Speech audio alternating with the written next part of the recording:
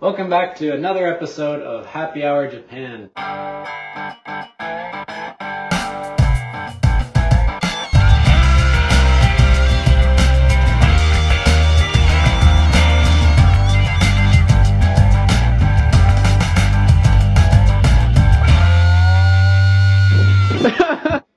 Yeah, so anyway, hand signs. Let's talk about that a little bit today. How about this one, Kevin? What's this? Kind of like, it's like this or this, depends, but I see it like this a lot, actually. That, well, what would you think if you saw that? Right, well, it's actually, come here, it's like this. Same, but it's like this. So you often see, people say, oide oide, or chotto kite, which is, come over here. Kochi oide, something like that. Kochi oide, chotto kite. Right. Yeah, so that's one. What's another one? Well, here's another funny one that I think really gets a lot of people screwed up is when you're talking about yourself. We always talk about ourselves by hey, you're me or something like that. But you'll see Japanese people when they refer to themselves, they'll point to their noses. Me. Boku, watashi. Right. It's really funny. Ore. Yeah. Yeah. Let's see, what else is there? Maybe you offered me some cookies. Or maybe some food. Maybe this is more realistic. So maybe you cook something and you're like, oh, Kevin, you want some? And I'm like, oh. Who let the cheese rip, right? No, it's not that. It's actually, no thank you. Yeah. Not kusai.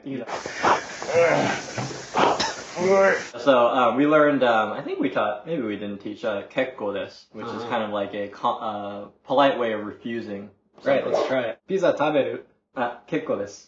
Alright, what else is it? Okay, so let's talk about, let's talk about money. So, what's money? Okane. Okane.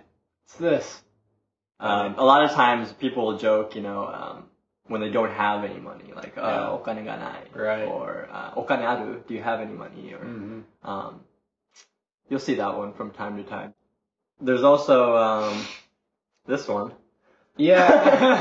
I didn't know that one before tonight, by the way. Yeah. This one refers to, people who are gay. A little bit gay, yeah. So,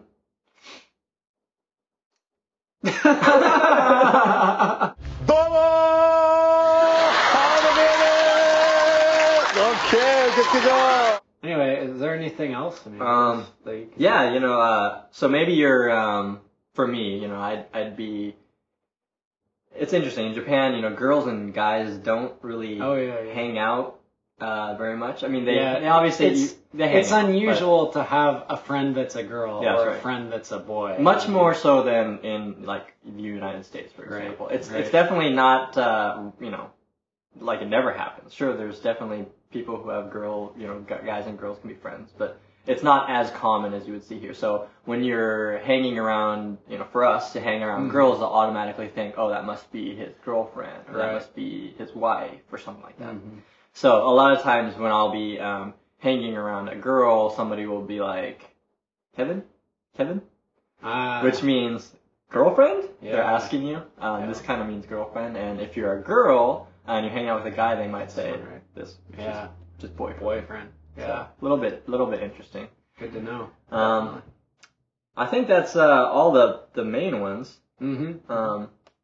Yeah, if you can think of any more, write them in the comments. I mean, those are like the big ones that we just thought off the top of our heads. That's right. Because other ones too. Everybody knows that there's that common saying that most communication is nonverbal, and Japanese is certainly no exception. Very true. Yes. So it's cool to be able to pick up on some of the cues without having to actually be able to speak the language. It'll get you really far if you travel to Japan, for example. Like this one's definitely something that very useful. Because Aaron has experience of this firsthand, but when you go over there as a guest, they're gonna just load it on. You. Take all the food and drinks and everything. Yeah. They try to be very generous about that. So kekko desu. Irane. Aaron's learned all like the slang. I don't know where you learned that from. Iranai. Maybe it's my fault. Yeah, it's probably your fault, my wife's fault. It's everybody's fault. But hey, I can get around, so that's fine. Yeah. All right, well, that's it for today's show. See you next time. Otsukaresamare. Kanpai. Kanpai.